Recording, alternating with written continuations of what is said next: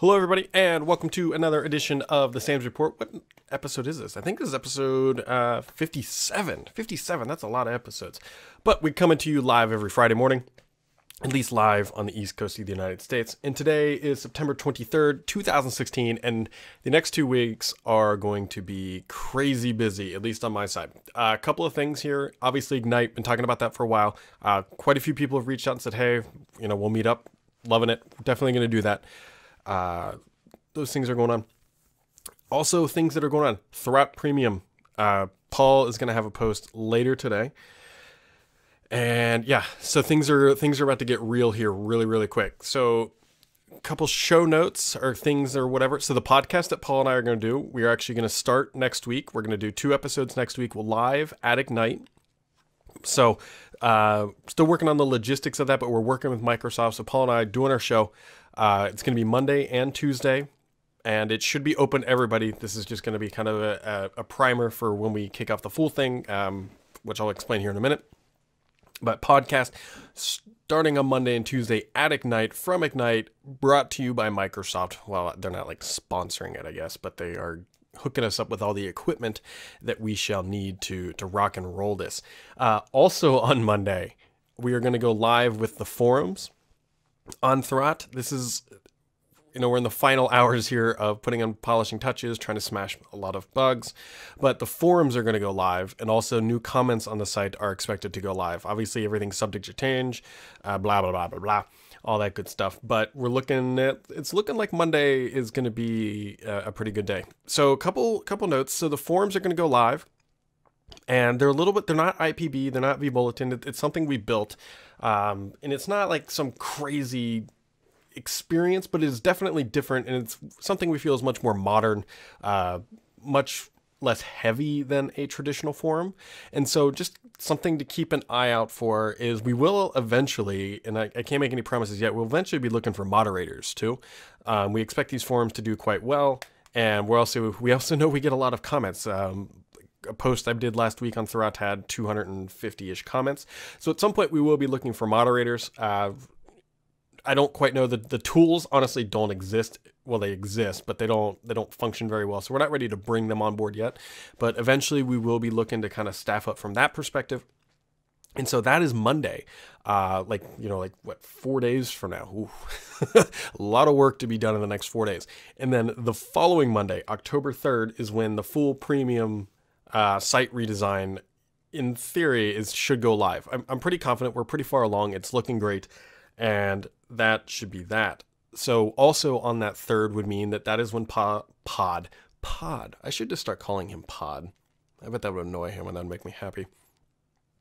That is when Paul and I will start doing our daily podcast every single day. We'll start on October 3rd is what we're looking at. So again,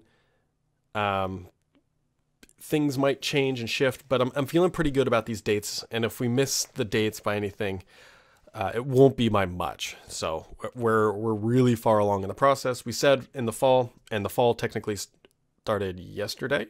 So yeah, really, really good stuff going on there, and just something to be paying attention to. Also, that will mean that if you're not a Thurrott Premium member already, the price goes up on October 3rd. So just kind of keep that in mind. And if you already are a member, 1, thank you. And 2, that means that's when the actual timer starts for all the premium content. So you get a year from October 3rd. So some people signed up in June, so they've really gotten about 18 months out of it, which pretty good stuff. So that is happening. New design, October 3rd, forum and comments on Monday. First kind of previews of the podcast on Monday of next week from Ignite. Yeah. A lot of big stuff. I keep freaking out because October 3rd is also my wedding anniversary. So I can't forget that. The wife would not be too happy with me if I did forget that. So that is what's going on in the world of Thurrott Premium. And to answer one question, so a commenter wrote, says, Brad, I want to join Premium, but I want to pay monthly. So that will be an option. It will not, I don't know if we'll have it day one. I can promise you that will be an option. We've heard that from quite a few people who want to pay monthly, and we will be making that possible. So that will happen. I do believe you get a discount if you pay for the year in full, but I totally understand why people would not want to do that. I get that. And so we will have a monthly option I don't know if it'll be on day one, but it will be not long after because we did promise people that.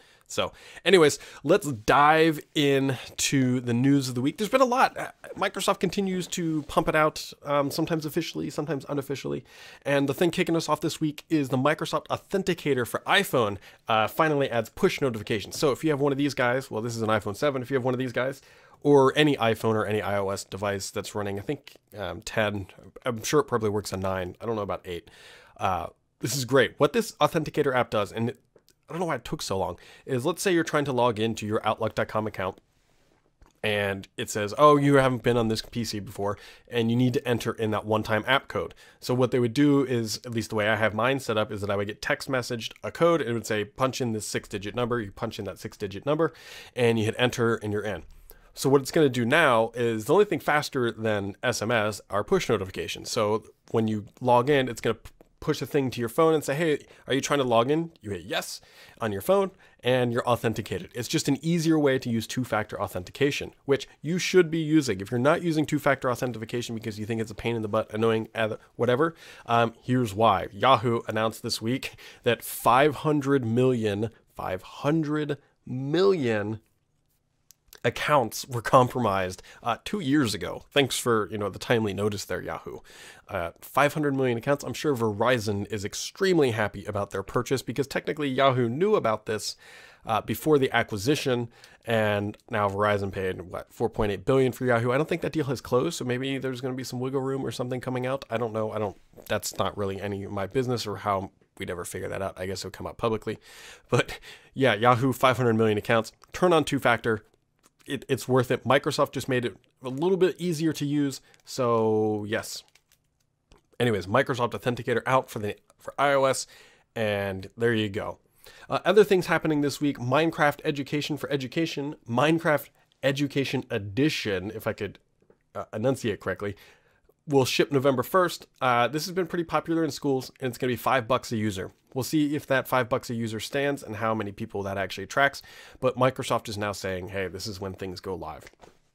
So other things that are happening this week: Duplex, the good guys at Duplex, issued some more statistics this week about Windows 10. So we got Windows 10. Obviously, there's a couple different versions. We've got a couple different versions here. We've got the July release, which was Windows 10 launch, which was 1507. We had the November release, which was version 1511, and then we have the latest August release, the August 2nd anniversary update as 1607. So according to these guys, let me expand here this little chart that they had. According to their data, which comes from ad impressions from applications, so it's not perfect, but it's honestly probably the best look we're going to get. At least it's a metric. So what we've got is that people on 1511, this is of the Windows 10 users, Microsoft last issued 350 million. I know, we all know it's north of that, but we'll just do 350 million. So of those 350 million, 60% are still running the November release. 34.5% are running the anniversary update. So that's about a third of the install base, a little over a third. That's not bad. 5.1% are still on the vanilla Windows 10, and 0.5% are on the insider builds, the RS2 builds. So 0.5% of 350 million went. So that's 35 would be 10%, 3.5 would be 1%. And what's half of 3.15? Was that 1.75? About 1.75 million? That seems a little low, to be honest. So that does seem a little bit low. But yeah, I don't know. They say that there's 7 million. Now, obviously they're not all active. And granted, I probably account for like 5 of those people because of all the different machines, at least based on the numbers that they've given us. So yeah, a little over a third are now on the anniversary update. That's not too bad. I mean, that's a pretty good update take. So anyways, that's Windows 10 adoption rate within the Windows 10 ecosystem as it exists today. So we'll be curious. I'm hoping that next week at Ignite, by the way, that they give us a new figure. The 350 million is from the end of June.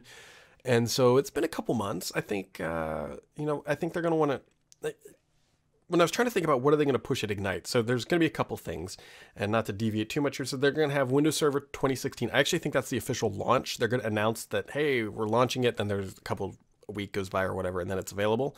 I think they're going to push Windows 10. They just announced their Windows 10 as a service. Remember earlier this month, actually, we now learned the E5 pricing, which is $14 a month, and that comes with the advanced threat protection. And then there's, $7 a month for the E3 SKU, which is just Windows 10 Enterprise. So I think we're going to see a lot of pushing on that, what's new in Server 16. And then, of course, all the SharePoint stuff and everything else that has come out. I'm actually hoping we're going to hear about Skype for Teams. We'll talk about that later. But that's Ignite. That's what I'm kind of hoping we're going to hear at Ignite, along with a new figure of install base. We haven't heard in a while, which is pretty, I don't know. I wouldn't say it's unlike Microsoft. We're now well over a year beyond its launch date. So I don't know. Is it time? I hope so. And what would be a good number? I guess that's a better question, is what would be a good number? Like if they come out and say, hey, we only have 375 million on Windows 10 now, that wouldn't be so good. It has to be well north of 400. I would think like 450 would feel like a really good number, but I think that might be a little ambitious. I don't know. We shall see what they actually do. They don't have to give us a number. They're not under any obligation, but we will see. We will see what they do. Speaking of Windows 10, a new build of Windows 10 has come out, 14931. So there's a lot of new app updates in this release, and if you're running it, go download it. You can go play with all the new stuff. There's nothing like, there's no Edge snooze feature or anything like that in this release, but there are a lot of new app updates, which really just kind of got me on a tangent that whatever happened to the Mail app? So I use the Mail app every single day. It is the app that I use to do email. And granted, it's not bad. Like people freak out like, wow, this is terrible. Honestly, as a lightweight mail client, it's fine. It serves my needs well. But one thing that popped up in an insider build, and the calendar app has this today, it showed up in a couple insider builds where if you're reading an email and it's just a one pane universal app right now, you could click this little button that says pop out, and it would break the message out into its own window. And it existed for like 3 or 4 insider builds. And then it was gone. Microsoft said there was some stability issues and blah, blah, blah, blah, blah. Whatever. They pulled the feature. And so they announced that they're pulling a feature that I think that was back in June when I looked it up. And so now obviously we're coming up on the end of September, and in the message they said it'll be back soon. Well, it's still not back. And it makes you kind of wonder, it's like, what the hell are they doing? Like the Outlook, the Windows 10 calendar app has this feature, so we know it exists. This is like what frustrates me about Microsoft. They have 100,000 employees, but when they talk about this stuff, they act like 4 people work on this app. What are they doing? Like, you partially ship this feature. Okay, so then it works. You bring it back in, you fix it, and you ship it. Like, you get the feeling that the guy or gal who works on Windows 10 Mail app, that's like their side project that they work on every 3rd Wednesday of the month. And you kind of get this feeling across many different teams. And so, I don't know, like Microsoft, what's going on? Come on, ship this. It's a button. You teased us with it. I need it. This is not crazy. This is not crazy. But anyways, so there's a bunch of that stuff. I don't really know what's going on in the Mail app. The only plausible theory that I can think of is that they're actually going to port Outlook to the UWP and give that to everybody. That's the only kind of thing that makes sense, right?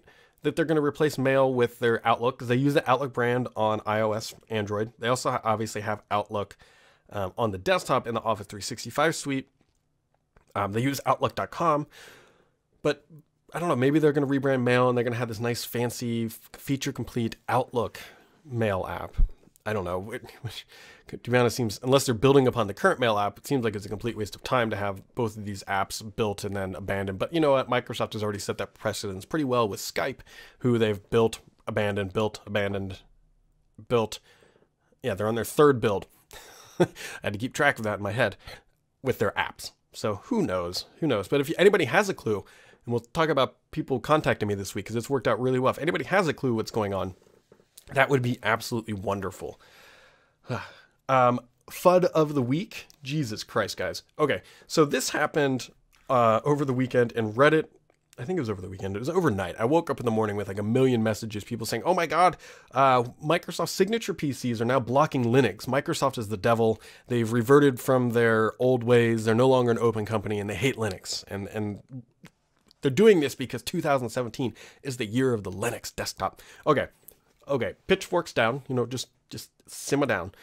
So this headline came out. It started from ZDNet, and it got started. This guy started this whole debauchery from a support response thread on Lenovo. So Lenovo ships certain configurations. Lenovo has certain configurations that run SSDs in a RAID. And I don't have the full details of the exact RAID configuration because I stopped caring about life at that point once I realized that this is not an actual issue. And so Lenovo has this certain RAID configuration that's not currently supported by Linux. Like that RAID is not, the configuration is not supported by Linux. Say that again. The configuration is not supported by Linux, which means Linux was failing to install because of the configuration, which means it's not supported. And so what the tech support thread guy geniusly wrote is that this was a Microsoft mandate for signature PCs. And that's where everything went off the rails. Like, when I saw this, Paul and I just started looking at each other like, this makes no sense. Like why now? Why would they suddenly start locking things out? And mind you, the signature PC market of the overall OEM market is a extreme fraction. So this, like, it didn't make sense. So I actually emailed Microsoft, and it took them almost 12 hours to actually get to the bottom of this, which immediately, so there's a couple things. When you email Microsoft from a comment, typically they're pretty good about getting back to you relatively quickly, like, a couple hours, 1 to 2 hours. They got to figure it out, especially, once they're online and all that stuff. So when things start taking like 10 hours or more, you're like, something's off here. Mostly because unofficially, I don't quite know this, but I assume that Microsoft in the back end just kind of looked at this and went, what the, like, because it didn't make sense. And so what they came back to me is they specifically said that Windows Signature PCs do not block the installation of Linux. That is not what Microsoft does. For those who don't know what a signature PC is, a signature PC is something you buy directly from Microsoft that does not have any bloatware installed. So like all that crapware that comes on a PC, when you buy it directly from Microsoft, they ship it to you without the bloatware. And so what somebody assumed was that Microsoft was forcing these vendors to block Linux installations on these signature PCs. That's not the case. It's complete crap. It's just ignoring. But yeah. Oh my gosh. So that, like, people still think Microsoft has this vendetta against Linux, and I don't want to come off as like a Microsoft like apologist by saying this, but I honestly don't think they do. Why don't I think they do? Well, shit. They're shipping just about all their major software available for Linux. They run a Red Hat Linux Suite and Azure. They have released a Skype Linux desktop client. They have what else? They have SQL Server is coming to Linux support. They've open sourced half of their crap. Like, I don't think that Microsoft has a secret vendetta against Linux on the desktop. And personally, now is the worst time to care because the desktop is not a growing market for Microsoft. And it's not being cannibalized by Linux users. I don't even think it's really being cannibalized by Mac users. It's just contracting as a whole because so many people have smartphones and they're upgrading their PC less and less people are buying PCs. That's just the nature of the market. So the tinfoil hat theories out there about Microsoft still hating Linux, which may have been very valid in the 90s. I'm not arguing that, but in 2016, I think it's completely bunk at this point. So there you go. So I got a nice little scoop this week, and it's called Skype Teams. We've seen this before, and actually I got a tip from a reader, so thank you to you, that they were able to connect with the source and, long daisy chain of information, and I was able to get the correct information about Skype Teams. So Skype Teams, for those not familiar, is a Microsoft's home-built competitor to Slack. Now put that on hold for a second. Earlier this week, I think it was Ars Technica, came up with this thing that Microsoft is building a new app. It's called Skype for Life. So Skype for Life is not a new application, at least I don't believe so. Skype for Life is the name that Microsoft is using for their new cloud infrastructure-based Skype. I talked to Gurdeep, he's the corporate vice president of Skype back in July, and they talked about their new initiative. They're moving everything into the cloud, and it's reduced a lot of their problems. And it really has. Skype has, knock on wood, been pretty good for me lately. And I think this is part of that Skype for Life thing. It's in the cloud, it's in their Azure infrastructure, and all that good stuff. And so I think there was some crossing the wires over at Ars saying this is like a new application or something. but I don't believe that is. So anyway, so built on this Skype for Life platform is Skype Teams. Skype Teams is a Slack competitor, and I posted some screenshots up on Petri, and I was told that right now they're actually entering a private beta with a lot of different testers around the globe. I mean, it's private, but from what I've understood from a couple different people, it's actually pretty widely private. We're going to see a little bit more public beta for Skype for Teams in November. And I'm hearing that we're going to get a release, a public release will come in January. Now, granted, these timelines, just like Thurrott Premium, are subject to change. That's just what it is today. These are the target things. But the Skype Teams exist. I have screenshots of it. I even have a video of it. They're all sorts of stuff. It's real. And from the people, again, multiple people telling me this, that it's actually really well polished. Supposedly, the company has been building this thing for over a year, like 16 to 18 months or something like that. So it's not just some sort of crap Skype app. Now, I completely agree with everybody who commented and said, you know what, Skype doesn't really have a great track record with this kind of stuff. 100% agree. Do not dispute that in any way, shape, or form. But I can tell you from what I've seen of the Skype Teams app, it's pretty good. It looks really well polished, and this isn't something that Microsoft is just rushing out the door. I really think they took their time, and they're doing this right, and they're not caving into market pressures to get this out. They're doing it right. And hats off to them for finally taking their time to get this into a good position. So with that being said, it looks like it's going to be bundled with Office 365. That's not really a big surprise. What I don't know, and I may not have been clear enough of this in my post, is there might be a free SKU. I don't know. I honestly do not know. Right now, they're testing it with Teams because, granted, an individual license to Skype for Teams, like through Office 365 Home, doesn't make a whole lot of sense, does it? Because that's one. You need a team. Like one user in Skype Teams doesn't make sense. It doesn't really work all that well. So that being said, they still might do it. I don't have all the information there, but it looks like it's going to be bundled with Office 365. I think starting with E3, so the lowest level tier. And I think this is really going to hurt Slack. I do. So here's why. Microsoft is making this, quasi free for what you're already paying. A lot of companies now I know there's going to be people saying, well, startup, blah, blah, blah. I get it. I'm going to go there. Trust me.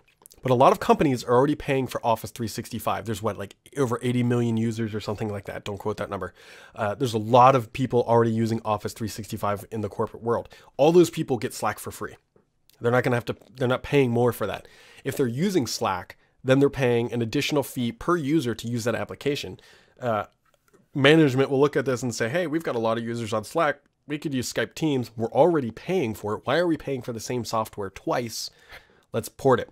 Now, what I don't know, and if Microsoft is really on the ball, they'll find a way to export Slack data into Skype Teams. That would be the killer feature. We know they can do it to some extent. They do it with Evernote, right? They have a tool that allows you to port from Evernote to OneNote. If they can create a tool that exports Slack data into Skype Teams, oh boy. That's like the holy grail that Microsoft needs to really, really get Skype Teams off the ground and running. I'm excited about Skype Teams. I don't currently use Slack, but I'm optimistic that I will get, we're going to start using it with Blue Whale Web. Blue Whale Web Media Group is the holding company for Petri, Thurrott, and IT Unity, by the way. So I'm optimistic we can start using it there. And kumbaya, we'll see what happens with Skype Teams. It's looking neat, guys. I think Microsoft finally kind of got their head out of their ass and built some quality software here. So we'll see what's going on. So what else this week? Not to divert. I know this is usually Microsoft stuff, but people kept asking me when my review about. So I got an iPhone 7. I mentioned this last Friday. It came about an hour after the show. And so I'll just run through kind of the quick things, whatever. I will have a full review. I don't believe in just getting a review up as fast as possible for the hell of getting a review up. I'm traveling next week, obviously, and I want to take this thing on the road, right? I really honestly want to use it. So here's kind of my gut reaction to the iPhone 7. I'm a little underwhelmed, and I don't know. So I had an iPhone 6, and I'm jumping to a 7. That's a 2-year, so a 6S came out, and now 7. So that's a 2-generation jump, right? Yes, and Eric, this is the matte black. I did not go jet black. I don't ever put cases on my phones. And considering Apple was saying, hey, the jet black is already prone to scratches. And if you've seen the pictures on Twitter, oh my God, it not only scratches, I mean, it gets nasty really, really quick. So here's the thing with this phone. I often have considered the iPhone the Toyota Camry of cell phones, right? And why do I say that? It's a good phone. It'll get you from point A to point B, but it's not like crazy, right? Like if you want a better screen, there's an Android. You can find an Android phone with a better screen. You can find an Android phone likely with a better camera. You can find an Android phone with a longer battery life. That's the beauty of Android. If you have a specific need, you want super long battery life, you can go find a phone that will beat the iPhone. The iPhone, what it does, it just does a lot of everything, does everything good. Even the camera, to be honest. So I had high hopes for this camera, and it's fine. It is fine to keep in your pocket and walk around, but I'm still not, I'm not like sold on this thing. Like it's good, but it's not exceptional. Like Apple like puts up these photos and they're like, oh my God, they're so pretty. I honestly bet I could take an iPhone 6 photo and an iPhone 7 photo, put them right next to each other, and people would have a very, very hard time telling the difference between the two. Maybe I should do that. One thing I will tell you that I was worried about, the home button is no longer a button. It's just a force touch thing. And I will tell you, it works exceptionally well. If Apple did one thing well, it's this. Like you actually do think it's a button. And I was like, there's no way I'll get fooled. But yeah, it's really good. Because when you turn the phone off, you realize it's just a hard area. So the home button, not an issue. To me, the headphone jack doesn't bother me so much. And here's why. I only use one pair of headphones and they're in my travel bag. So I don't use headphones. And so I just put that adapter on my travel bag connected to the headphones. It's not a big deal for me, but I totally get why people would be really annoyed about it. Other than that, it's a good phone. Don't get me wrong. It's a good phone. Battery life is fine. It's just not, it's not some magical unicorn phone. So that's kind of like, the 30 seconds. I could talk a lot longer about it, but that's the iPhone 7. It's a good phone. It'll serve you very well and take good photos, and it'll run well. It does run hot, by the way. Jesus, this thing gets warm. And it'll be fine. It's just not, it's not some magical thing. It's an iPhone 6, really. Let's just be that, in black. So that's the iPhone 7. Speaking of hardware, guys. So the reason why I called this show Hardware's Hard is some people will actually message me and be like, are you just going to dog on Surface hardware? Like, no. I'm going to start off by dogging on Surface hardware. No, the Pro 3, guys, seriously, there's another battery related issue, this time with the LG batteries. And Microsoft very specifically said it is not the same thing. It is not caused by the firmware of the Simplo issue that they fixed last month. They're looking into it, but the LG battery on the Surface Pro 3 is now facing the same battery problems, and it drives me nuts. And so this just kind of, and you'll see where I'm going with this. Microsoft has had a lot of problems with hardware, right? We all know the issues with the Surface Book and Skylake. That was a disaster. We've now had problems with the Surface Pro 3 battery life. The Surface RT was just a bad product in general. It wasn't necessarily hardware related. It was terrible marketing and all that good stuff. And so Microsoft has had issues, the band breaking like crazy. So Microsoft has had quite a bit of problems with hardware. Making hardware like this is very tough. Now, don't get me wrong. Apple has had its same problems. Now, the reason why we don't hear about Apple hardware problems on the laptop side is they're all very old. There are some Apple like PCs that haven't been updated over 1,000 days, and all of their hardware is aged, right? Some of them are using like 2.5, 3-year-old chips. So if they were still having problems today, that would be incredible. But Apple's laptops and all that crap are old. Now, granted, Apple has had hardware problems, though. When the 27-inch iMacs came out, they had yellow screen issues. There was a trackpad issue with a very small run of MacBook Pros at one point. We can't forget about AntennaGate on the iPhones. So it's the hardware problem is not exclusively, Microsoft's thing. Apple has screwed it up as well. Everybody has screwed up hardware. Hardware is hard.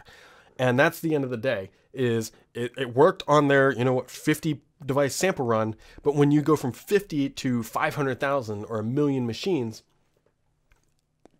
problems, one little problem is exacerbated across the entire line. Anyways, hardware is hard, and Microsoft is hopefully going to get a Surface Pro 3 fix here very soon, and we'll see what kind of hardware they have later this year. Apple is actually rumored to relaunch, I'm assuming, all of their hardware here in October. That was Mark Gurman rumor, very reliable source, saying that Apple is going to refresh some of their hardware products ahead of the holidays. We'll see if they do. I think they better, because Jesus, they're old. Yeah, so there's that. Other things that are going on in the Microsoft world this week. So I wasn't going to talk about this because I only heard it from one person. And then at the 11th hour before this podcast, I got another tip from somebody who's close to the company, I believe. It said that the Microsoft band team has been disbanded. And so I wasn't gonna actually talk about this, but I've now heard it from two people that things have happened to the band team that it just like no longer exists. So I don't quite know. I previously said that I didn't believe a band 3 was coming. Mary Jo Foley thought she heard that a band was never coming again. And so now I'm kind of leaning more towards her thing and saying, hey, I think the entire band team is done. So I would not be, if you're like sitting on the fence waiting for a new band, now I could completely have an egg on my face if they announce one later this year. I realistically do not think that's going to happen, but I would just go ahead and buy a Fitbit, an Apple Watch.